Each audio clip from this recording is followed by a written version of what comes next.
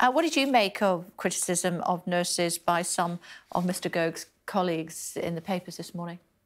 I think it's appalling. I mean, don't forget that Simon Clarke, who made those comments, was the Levelling Up Secretary until relatively recently, trusted by the Tories to hold a cabinet post, and is now lecturing nurses about their need to budget at a time when most people working in the National Health Service are really, really struggling. We were clapping for them as heroes not very long ago.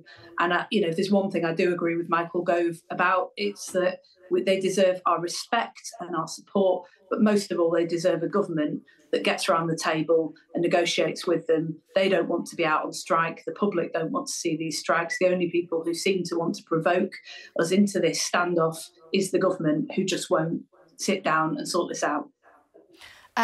Do you also agree with him that it is inappropriate for the nurses and ambulance workers and 999 call handlers all to go on strike on the same day? People would die, surely.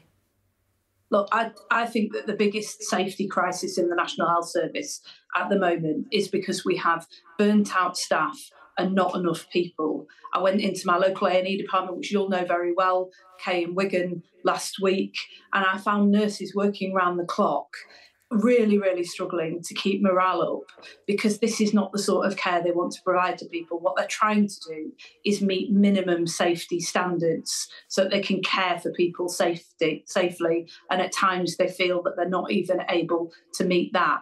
The management there left me in no doubt that these nurses, these paramedics, they are standing up not just for themselves, but for the National Health Service.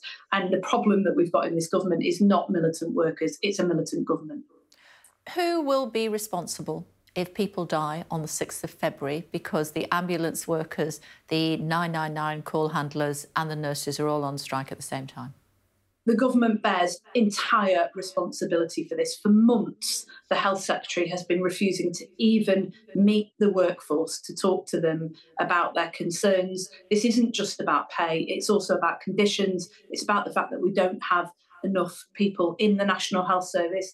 And because of the way that ministers have treated people in the NHS over the last year, we've got more and more people saying to MPs like me, I don't know if I can carry on like this. I just don't know if I can stay. That is completely and utterly unsustainable. The Royal College of Nursing in unison told us that although the recent meeting with the Health Secretary, long overdue, resulted in a change of tone, what it hasn't resulted in is a change of approach. We've got to treat this seriously. We've got to treat our frontline workforce as partners. There isn't a huge amount of money around, particularly since the Tories crashed the economy. So we've got to take seriously the fact that we've got people on the front line saying we need help now. It's one of the reasons why we've said that we would tax non-DOMs properly and we would get that money into the National Health Service and raise staffing levels so that we don't have nurses on the front line telling us that it's fundamentally unsafe. OK, talk to me about levelling up. £2.1 billion from round 2 of the government's Levelling Up Fund. The North and West getting £350 million from that pot. It's the highest amount per region. You must be pleased with that.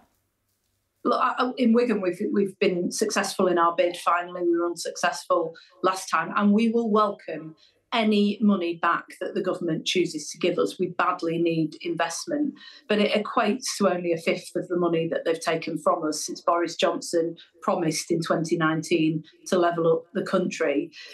And most places have lost. 4 out of 5 places that asked for some money have got none at all, and even the winners are losing because it's the equivalent of handing us a fiver and nicking 20 quid out of our back pocket. We can do better than this Hunger Games style contest where we pit councils and communities against one another. We need a long-term, sustained effort from the government to raise their ambition and to help us grow what are really exciting industries in the north of England, whether it's the film industry in the northeast or hydrogen in Ellesmere Port. This is the chance to get good jobs back into communities and money back into people's pockets and high streets thriving again. And instead, we've got these one-off pots of funding of our money and we're expected to be grateful. It takes an extraordinary arrogance from government to think that we should be running around celebrating when all they're doing is giving us small amounts of our own money back.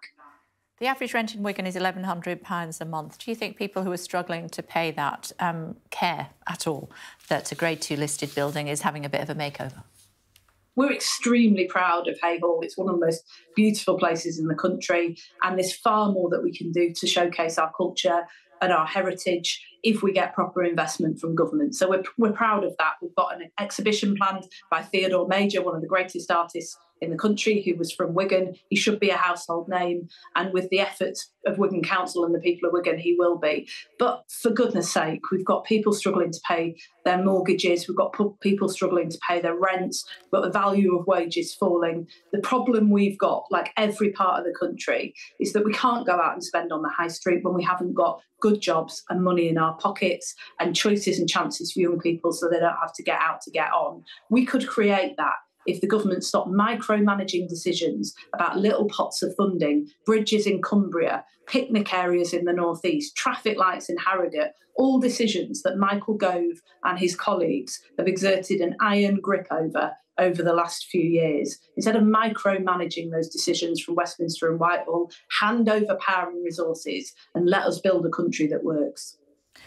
Well, you say that, but Treasury analysis I'm looking at since the 6th of January says that Labour's announced £45.2 billion in spending commitments, leading to a proposed rise of £1,650 in tax per household per year.